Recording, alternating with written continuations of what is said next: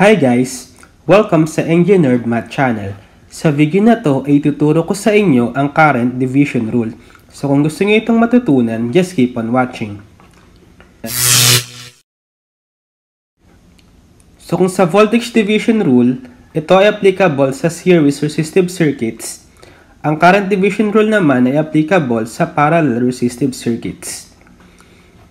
Pero bago ko sa inyo ituro ang concepts at formula sa current division rule, ay i-introduce ko muna kayo sa another property of material which is the opposite of resistance. Ito ay ang conductance. So kung ang resistance ay ang ability of material to resist the flow of current, ang conductance naman ay ang ability of material to allow current to pass through it. So in symbol, it is denoted by the letter G, which is equal to the reciprocal of the resistance R. So therefore, G is equal to 1 over R, where G is the conductance measured in Siemens or S, and R is the resistance measured in ohms or omega. So since the conductance is inversely proportional sa resistance, we can say na kung mataas ang resistance ng isang material, mababa ang conductance nito, at syempre, less current din ang magpo-flow dito. Kung mababa naman ang resistance ng material, mataas ang conductance nito, at syempre, mas mataas yung current na dadaloy dito. So just like sa resistance, wherein pwede nating mahanap yung total or equivalent resistance ng isang specific type of circuit connection, let's say series or parallel, pwede rin nating mahanap yung total conductances ng isang type of connection ng circuits, either series or parallel. So in analogy, kung sa series resistors, ang total resistance nito ay ang sum ng bawat individual resistances. Sa parallel resistors naman, ang total ng conductances nito ay equal sa conductances ng bawat resistors. So paano tayo nag-arrive sa ganong formula? So suppose we have n number of resistors connected in parallel. Let's say we have R1, R2, R3 until Rn connected in parallel, and we are to find the total resistance across the terminals A and B as shown. We know that the reciprocal of the total resistances of the parallel circuit is equal to the sum of the reciprocal of each resistance.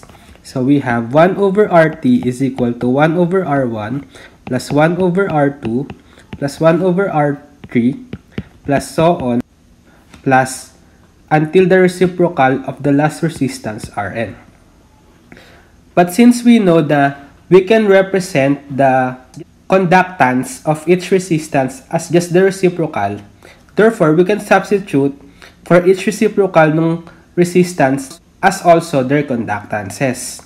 So therefore, 1 over RT is the same as the total conductances, which is equal to the sum of the individual conductances of the resistors. So therefore, we have GT is equal to G1 plus G2 plus G3 plus so on until G sub n. So na-prove natin na sa parallel circuits, ang total conductance ay sum ng individual conductances. So ngayon alam na natin yung concept ng conductances, pwede na tayong mag-proceed sa illustration ng parallel circuits para ma-derive natin yung formula for current division rule. So let's say meron tayong dalawang resistor connected in parallel, R1 at R2. And then across them ay meron tayong voltage source or battery that has VT volts. And then, meron din tayong dadalay na total current IT. We know na sa parallel circuits, constant ang voltage drop across each element, which is equal doon sa total voltage or the battery. So therefore, VT is equal to V1 is equal to V2. And we can represent VT using Ohm's law as equal to IT times RT. We know that for parallel resistors, the total resistance is equal to the reciprocal of the sum of the reciprocal of its resistors. So we have VT is equal to IT over 1 over R1 plus 1 over R2 since meron lang tayong dalawang resistors. But then we know that 1 over R1 is equal to G1 and 1 over R2 is equal to G2 as the definition of conductances. So therefore, we can represent VT as IT over G1 plus G2. Likewise, sa V1, we can find V1 as I1 times R1. So, pwede rin natin i-represent yung R1 in terms of conductance, which is equal to 1 over G. So, therefore, V1 is equal to I1 over G1, since R1 is equal to 1 over G1. Same as sa V2, it is equal to I2 times R2 by Ohm's law. And then, using conductance, we can represent R2 as 1 over G2. So therefore, V2 is equal to I2 over G2. Now, if we equate VT and V1 in terms of the current and conductance, we have VT is equal to V1, substituting VT as IT over G1 plus G2 and V1 as I1 over G1, we can solve for I1 by manipulating the equations using algebra. Therefore, I1 is equal to G1 over G1 plus G2 times IT.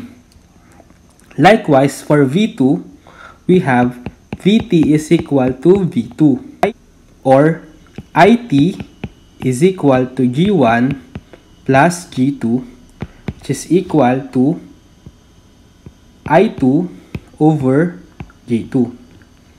Solving for I2, we have G2 over G1 plus G2 times IT.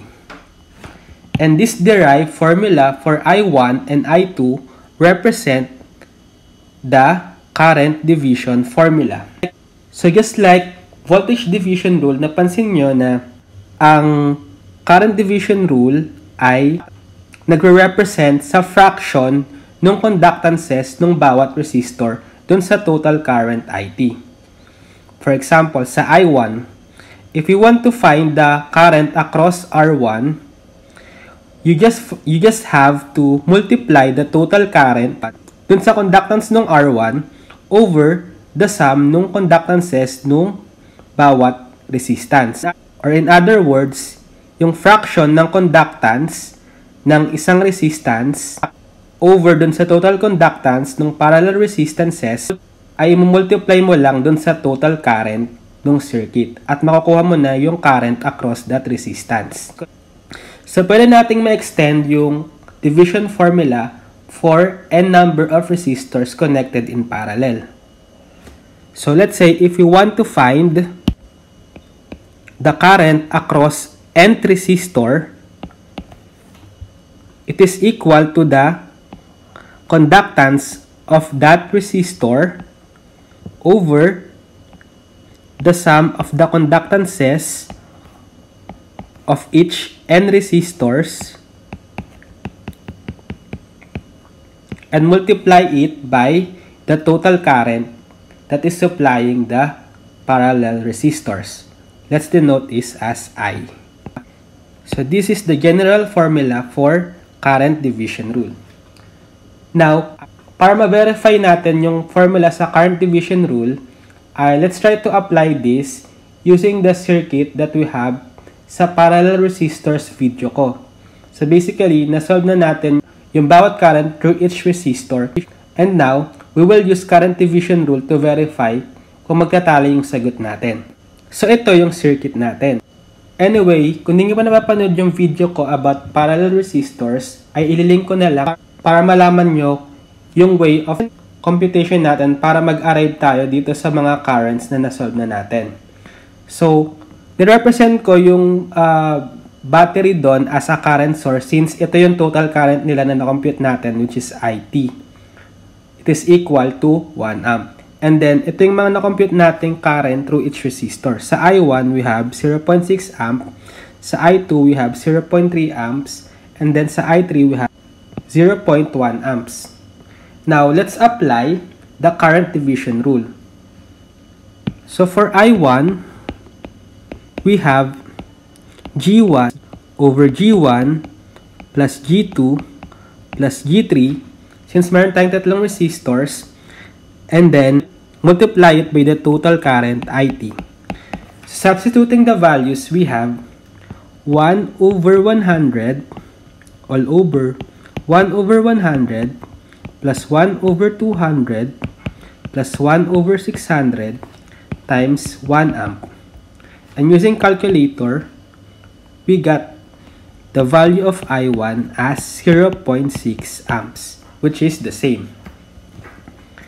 Likewise, sa I2, we have G2 over G1 plus G2 plus G3 times IT.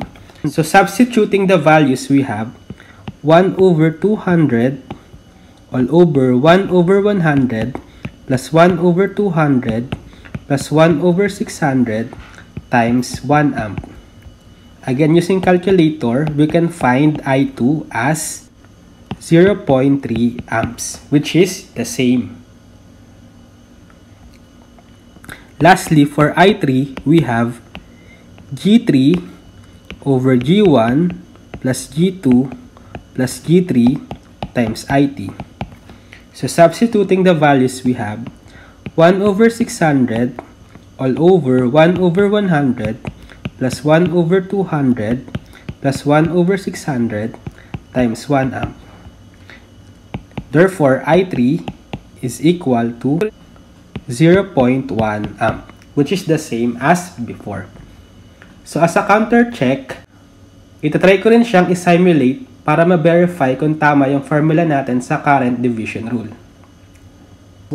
So, ito yung simulation ko to verify the currents na na-compute natin through each resistor using the current divider formula. So, for R1, we have 600 milliamps or 0.6 amps, so tama.